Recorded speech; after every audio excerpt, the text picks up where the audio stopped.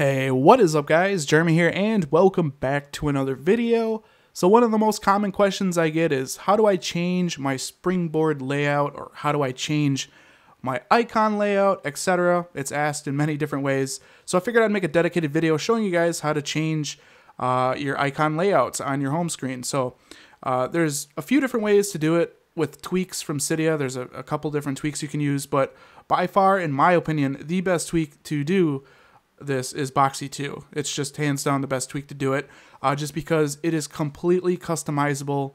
You can basically change anything you want with Boxy 2.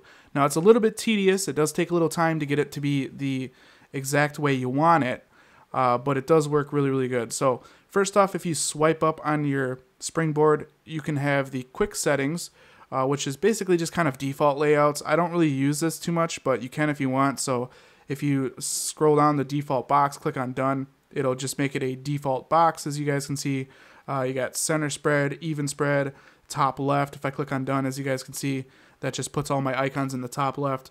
Now, it's really cool that you can change this on the fly. There's no respring required. So you can basically go through all these default settings, and if you want to use a default setting, you can.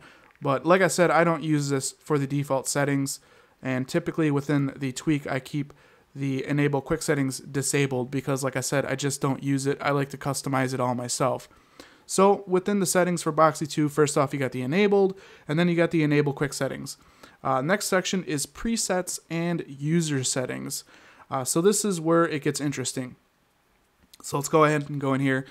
So as you guys can see here, we have vertical icon padding, horizontal icon padding, side icon inset, and top icon inset. Now, when I first came into this tweak, I had no idea what any of those meant, and I was like, okay, well, what do I even change these to? Well, if you guys notice at the top, there is how to use user config. If you click on this, it shows you an image which explains each different section and what they mean. So as you can see, 1 is the side icon inset, 2 is the top icon inset, and etc. So if you guys ever forget what each one of these sections mean, just go into the how to use user config to see the image so that you know what you're adjusting.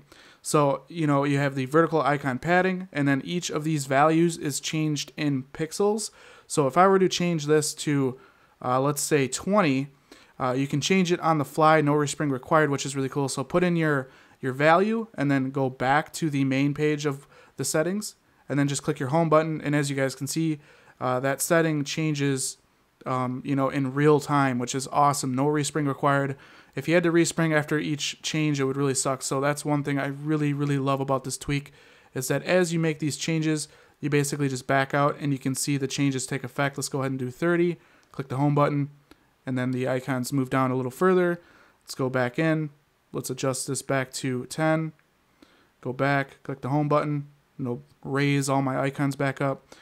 So it's pretty self-explanatory once you know which each one of these sections is.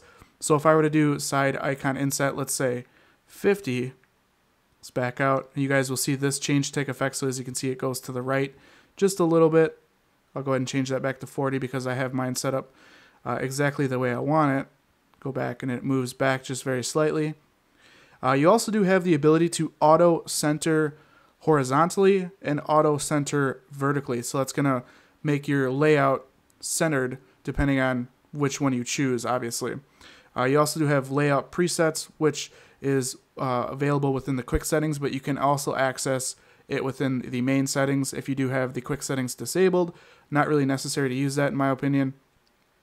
The next section here is general configurations, which is pretty cool. I have a tweak or other tweaks that do most of this stuff, so I don't really need to use any of it, but you do have the ability to make page control visible, icon labels visible, square icons you can use, which is pretty neat, and you also do have the ability to hide the dock with Boxy 2 as well. But like I said, I have other tweaks that pretty much take the place of these options. And then the next section here is another very important section, is the icon layout settings. So within here, you can change your columns and rows, which is very important for changing your layout.